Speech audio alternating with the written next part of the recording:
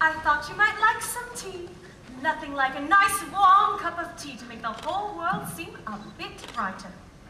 But you're Mrs. Potts, dear. Very pleased to make your acquaintance. All right, children, that's quite enough. Careful, darling. Who are you? Madame de la Grande Bouche. Perhaps you've heard of me. Sorry. See, they've forgotten all about me.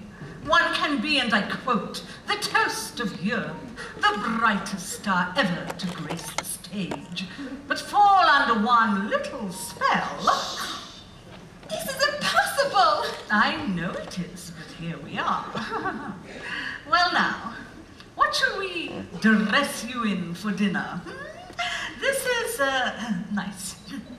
How would you like to borrow one of my gowns? Let me see what I have in my drawers.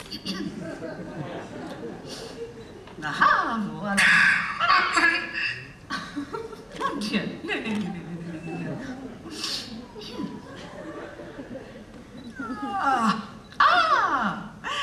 Here we are. Oh, I wore this the night I performed at the Royal Opera. The king himself was there. Of course, I haven't got a prayer fitting into it now. Take it.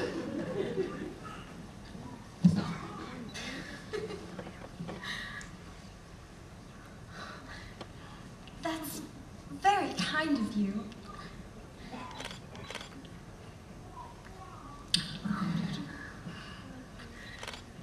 But I'm not going to dinner. Don't be silly, of course you are. You heard what the master said. He may be your master, but he is not mine. I'm sorry, it's just happening so fast. That was a very, very brave thing you did, my dear. We all think so. I'm just going to miss my papa so much. Cheer up, child. I know things may seem bleak right now, but you mustn't despair. We're here to see you through. I hope that we'll be friends.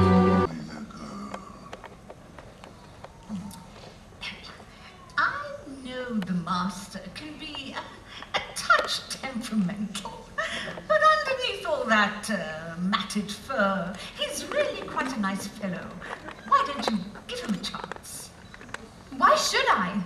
Did he give my father a chance? Well, no, but once you get to know him... I don't want to get to know him. I don't want to have anything to do with him. I'm just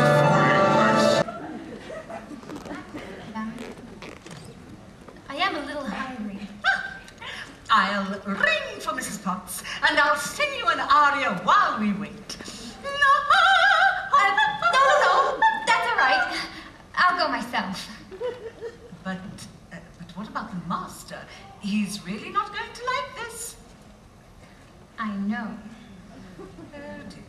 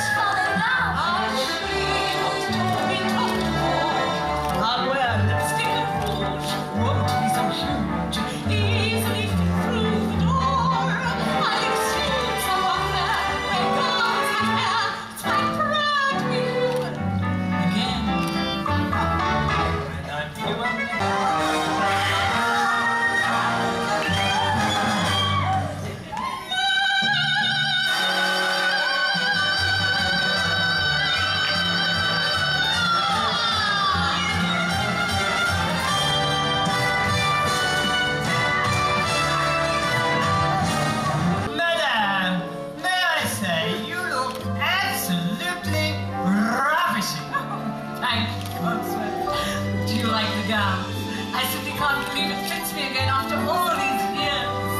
It's magnificent in excelsis. Do you know I wore this